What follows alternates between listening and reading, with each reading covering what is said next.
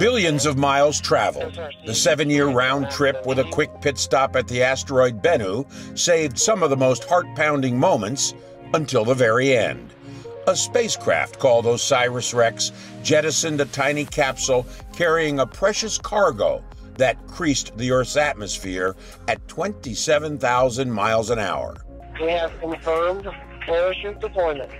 Within minutes, the capsule hanging beneath the parachute gently landed at a military base in the Utah desert. Touchdown. I repeat, EDL. SRC has touchdown. In a canister inside the capsule, a few ounces of pristine asteroid dirt and rock and dust picked up from Bennu's surface. Older scientists say than the Earth, dating back to the infancy of our solar system.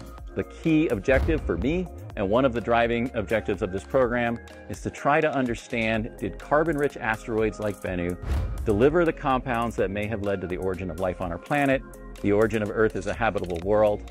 After teams checked the landing area for any potential hazardous materials, the capsule was rushed to a clean room at the base, the sterile environment necessary to keep Earth biology from contaminating the sample.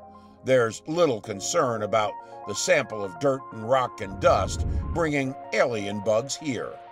Probably material from this asteroid has been delivered to the Earth at some point in the past.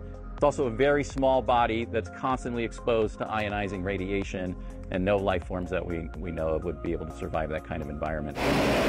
From Utah, the canister of asteroid stuff was flown to the Johnson Space Center outside of Houston. NASA says some 70% of the sample will be kept there to be analyzed, likely for decades to come. The rest will go to researchers and institutions around the world. So what happened to the OSIRIS-REx spacecraft after it dropped off the capsule? Well, it wasn't left to burn up in the atmosphere. Instead, it was, in essence, repurposed and given a new name and new mission. Rebranded as OSIRIS-APEX, the spacecraft is now heading for a rendezvous with another asteroid near the end of the decade. Danny Delagostino was the lead imaging scientist for the OSIRIS-REx mission. Now she's the principal investigator for the APEX mission. Asteroid Apophis is a pretty infamous object because when it was discovered in 2004, there was an initial scare that it might impact the Earth in 2029. It's a very close approaching asteroid. About 1,000 feet wide, Apophis will come within 20,000 miles of Earth, so close that you will be able to see it with the naked eye. Because it will be getting so close, scientists believe it might get disturbed by the Earth's gravitational tug. Delagostino's team wants to observe with the OSIRIS-APEX spacecraft what happens. The data can be used to build a baseline for other potentially hazardous near-Earth asteroids. 2, 1. And liftoff of OSIRIS-REx. It was 2016 when the OSIRIS-REx mission launched from the Kennedy Space Center. It will complete its second mission, OSIRIS-APEX, in 2029.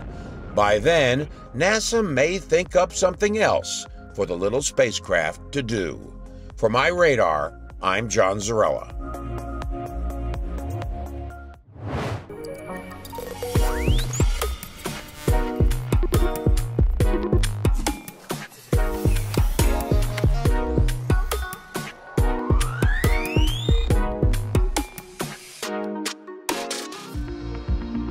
Follow MyRadar on social media: Facebook, Twitter, Instagram, and YouTube.